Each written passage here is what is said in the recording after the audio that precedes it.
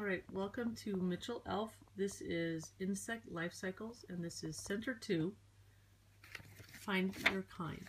The goal of Center 2 is for students to experience a variety of ways insects send and receive signals with their mates. Ahead of time, it says in the outline, you should find some time to read this Firefly's Magic Lanterns, and it is not that long. It shouldn't take you more than maybe 3 or 4 minutes to skim through it. And you should also ahead of time read the information cards that have information on insect hearing, sense of smell, sight, communication, and insect sense of touch. So it would be important ahead of time to familiarize yourself with the information that are in these included laminated sheets, and this is also when you might want to get a little bit of set up ahead of time how you want to do your groups. I will also say ahead of time that it's super important. There are scent canisters that you should probably check ahead of time to make sure they've got enough scent in them, and flashlights that need to for sure be turned off all the way, and check ahead of time too to make sure that they have all the batteries in. If you find that either the scents or the batteries are low, please let us know immediately, or if you use it and you know they're low, let me know so that we can get there and do it. Both Carrie and I are on schedules where we can't always be there right the next day, so it's important to let us know ahead of time if you can.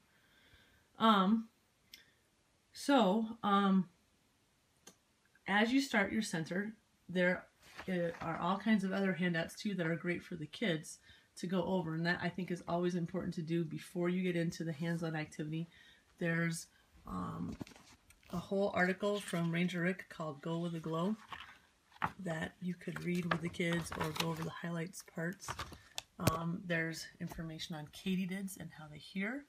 There's a great cartoon, Jimmy the Bug, and information on butterflies and their senses that you might want to go over just ahead of time before you dive into the activity, so that you've got their attention and they've got some background information as they move forward.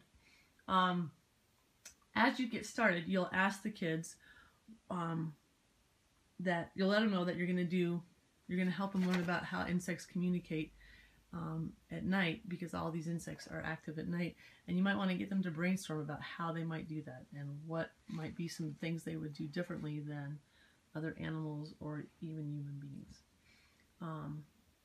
Then you're going to divide the students into 2 groups, Group A and Group B, and each group is going to take turns at each station acting as either the sender or the receiver of the signals. And you might have to volunteer so that there's an even number too. So center part 1 is about scent, and it's related to moths. So you'll discuss how moths locate each other using their sense of smell. Included in this bin is a bag of film canisters that have been labeled into 2 groups, Group A and Group B, and they have different scents in them. So the kids are going to line up, and Group A will line up, and you'll give each of them a canister that has the scented cotton ball in it. And then Group B will line up, and they get to smell their film canisters, and then they need to find their Group A member that has the matching smell. And you can mix the canisters up within the group and then have the groups A and B switch roles, so that now the A's are trying to find out which one has the same scent.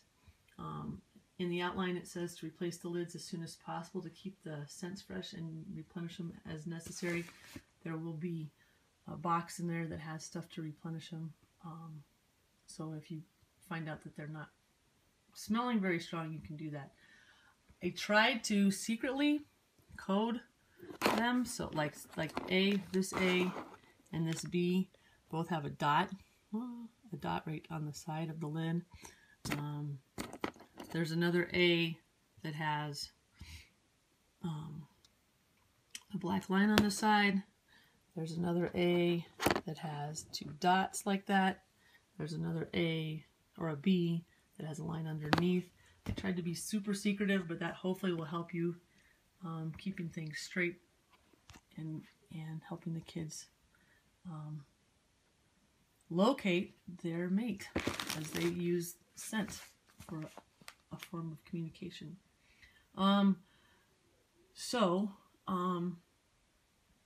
Part 2 is sight, and that's with the flashlights, and this is fireflies.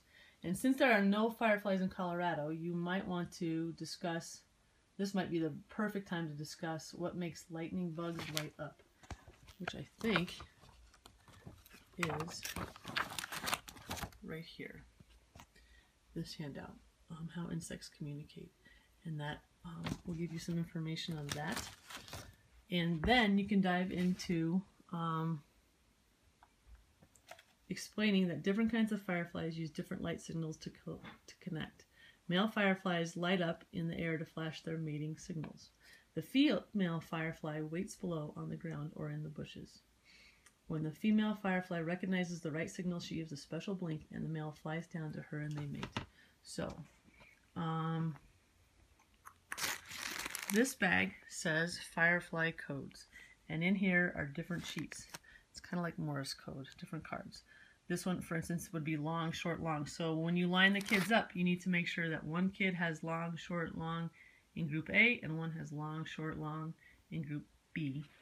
And they will use these flashlights and do long, short, long.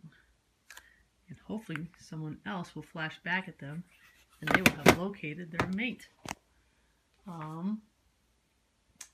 For grades K through 1, you might want to, the adult might want to be the one to flash the signals, and then all the kids can flash back with their card when they see the one that they have. And just you can repeat that until they all had a turn. In grades 2 through 4, you'll divide them like I discussed in group A and group B, and then go ahead and switch it so that everybody has a chance to be the sender and everybody has the chance to be the receiver of the signals. And finally, the last form of communication is crickets, and that's sound. And so you'll explain that male crickets chirp and female crickets are attracted to the song of their species. So we have cricket cards. So bear with me while I'm filming by myself. Cricket cards, which are not opening, that are in this Ziploc bag, and they say cricket cards.